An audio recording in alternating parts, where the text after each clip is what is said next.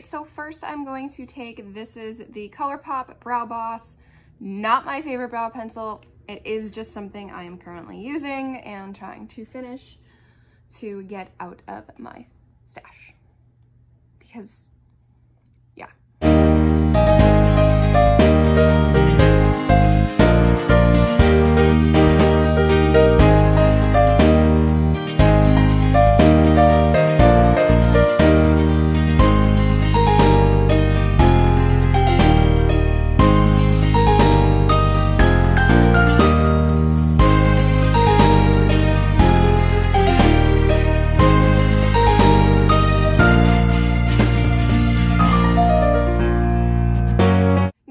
To take the Urban Decay Primer Potion. This is just the original one. Again, not my favorite eyeshadow primer, just the one I'm working on.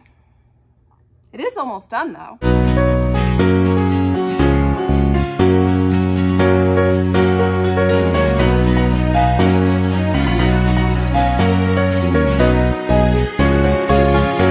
So for eyeshadow, I have 6 of these ColourPop, I think they're either 5-pan.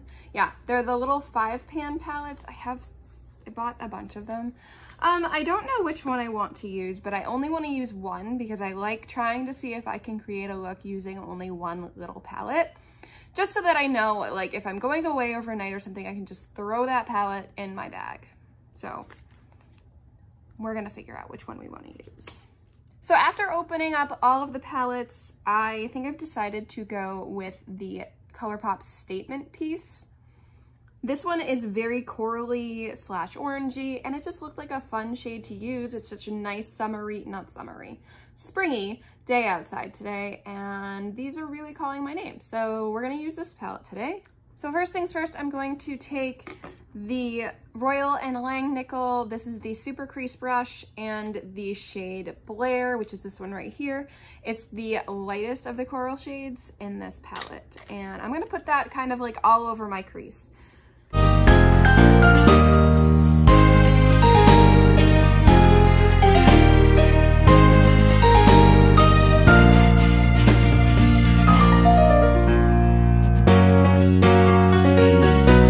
To take my other crease Royal & Langnickel brush and the shade Hoops, which is the one that has the fleur-de-lis in it. It's upside down, but it's there, I promise. And I'm gonna kind of blend this into the shade that I just used. So it's a little bit of a deeper coral.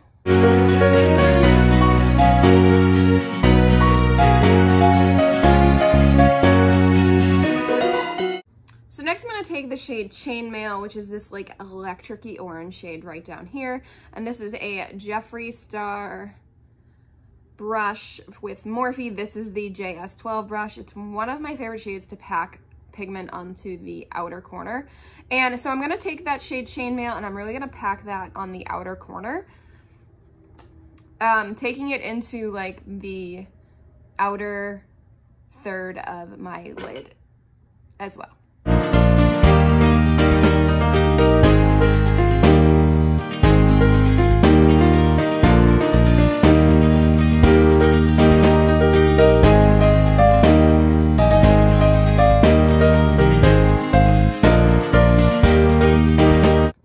Take this shade in the middle called Love Lock, and I'm going to use my finger, my ring finger, and pat that onto the lid. I'm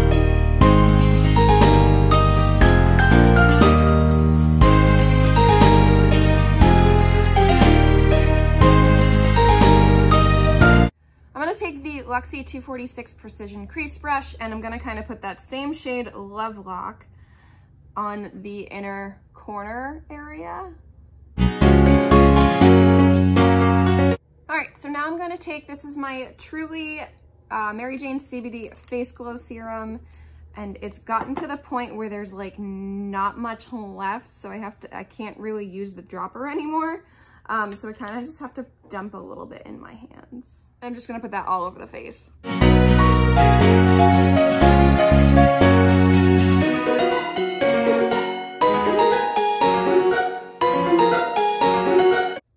Next, I'm gonna take the e.l.f. Puff Puff Primer. This is one of their CBD infused primers, and I haven't tried this before, trying it for the first time. So we're gonna take some of this and use it today. Ooh, it's a little thicker than I anticipated.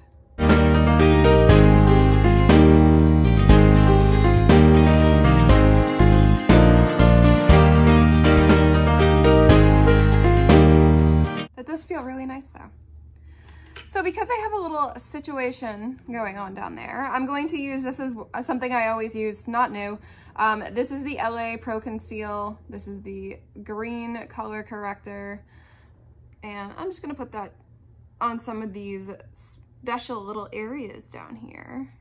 As you can see, this doesn't take down the redness completely. This is okay. I don't think I would purchase it again. I'd probably try something different. But so because of that, I'll go in with the other LA Girl Pro Conceal, and this is just like the concealer shade. This is the shade Porcelain.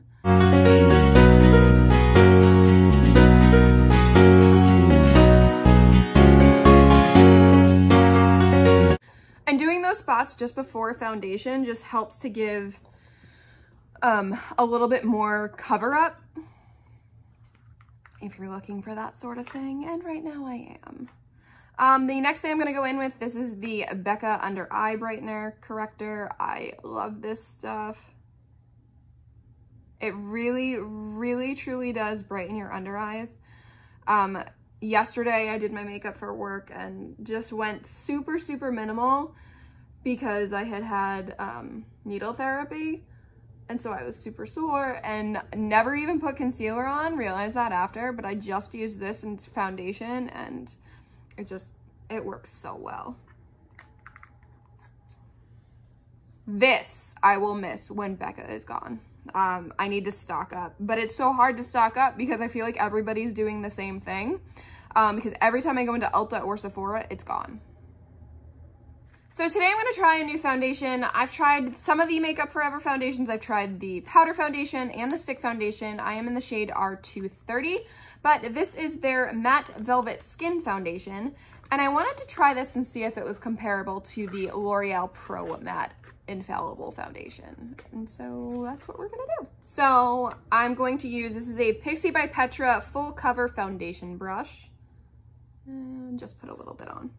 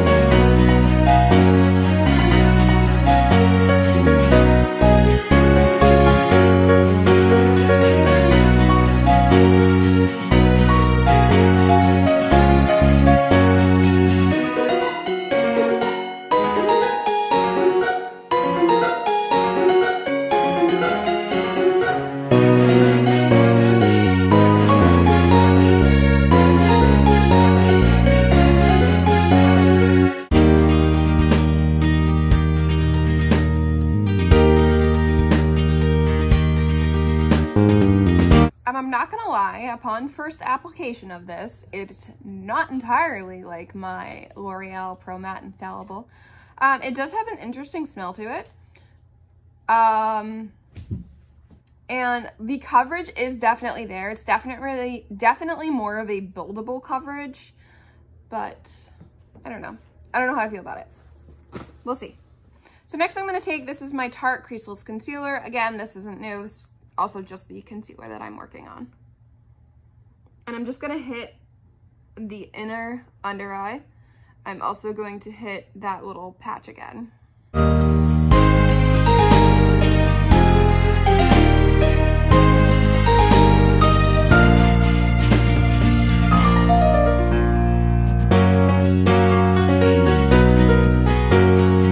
So this is something relatively new to me. This is the Becca, oh God, what is the name of this? Set and Refresh Powder, the Hydra Mist Powder. And I've used this a couple times. I like the way it feels on the under eye. So we're going to use that today. And I'm taking my this is my Real Techniques setting brush and just putting this strictly under the eyes.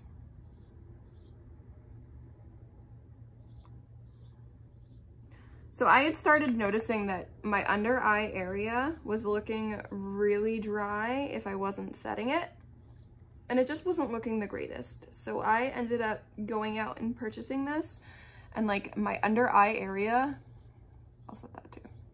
My under eye area just looks so much better when I use this, as opposed to like a normal powder. Now we're gonna go back to the eyes, and because I picked more of a corally shade, I think I'm gonna go in with the Urban Decay Bourbon 24/7 eyeliner on my waterline.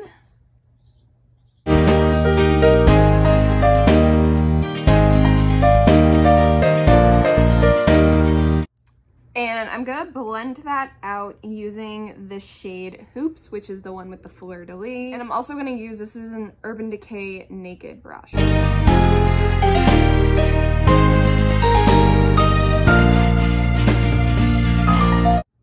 Next, I'm gonna go in with the shade Blair. This is that lightest shade in the palette, using my Ipsy Tetris brush, and just blend those two together under the eye.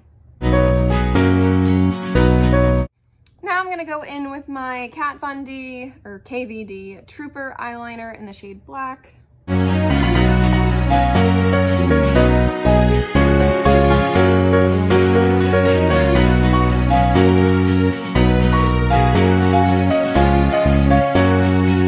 I'm gonna take my Too Faced Better Than Sex mascara and do my top and bottom lashes. So I have two cream blushes, and I'm not entirely sure which one I want to use. So I have the blush from the Natasha Denona Blush Cheek Love Duo. And then I also have a Cheek Dew from ColourPop. This is in the shade Hotline. So I have this one and I have this one. Both kind of similar. I feel like this one's a little bit more pinky. So I think I'm actually gonna go with the Natasha Denona. Why not, right?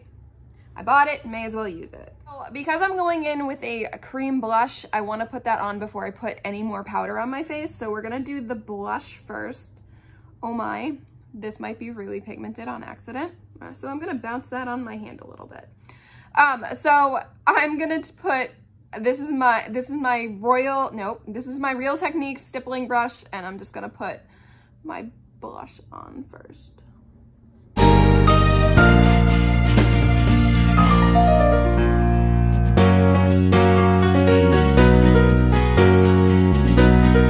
This is really pretty, and it's very, very natural and subtle.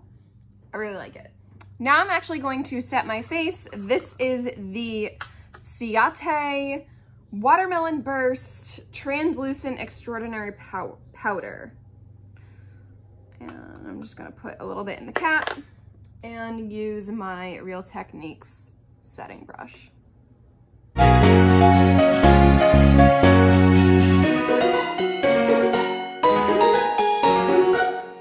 And I put that all over my face. Next I'm gonna take, this is a Wet n Wild contour palette. Oh my, this is old.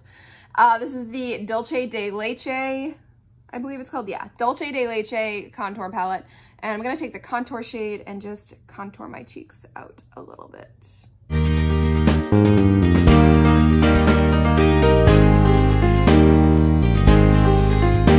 Because I went a little too hard with that, I'm gonna take the light side, the highlight side, with my Luxie 504 large angled contour brush and just blend down a little bit. So now I'm gonna take this is a blush, but I'm actually gonna use it as a bronzer. This is the ColourPop Pressed Powder Bronzer in the shade Jet Set. So this is one of the new ones, and I'm gonna use, this is a Real Techniques brush, but it applies like very lightly, and I'm just gonna kind of set that all on the areas that I want bronzed.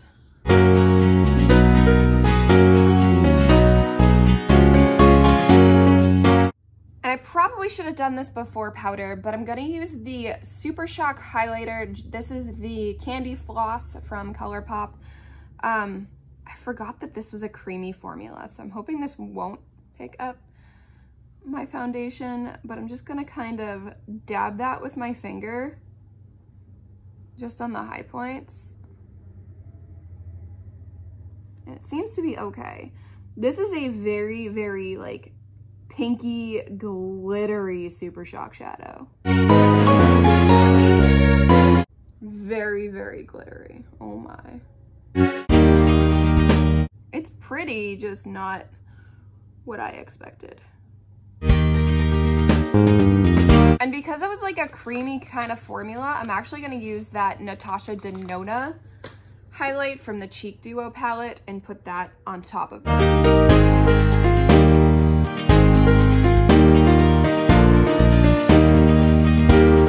Next, I'm going to go in with a product I never use. Just because it's in a project pan, I'm trying to get rid of it. But this is the Too Faced Lip Insurance, and I'm gonna put this on my lips. This is a lip primer, which I do believe it is almost gone. Next, I'm gonna take one of the Buxom, this is new. The concept isn't new, but the shade is. I believe the shade is. Anyway, this is the Buxom Full On Lip Cream. I'm just gonna put that on my lips. This is the shade Bahama Mama. It's from like the new Tropically collection.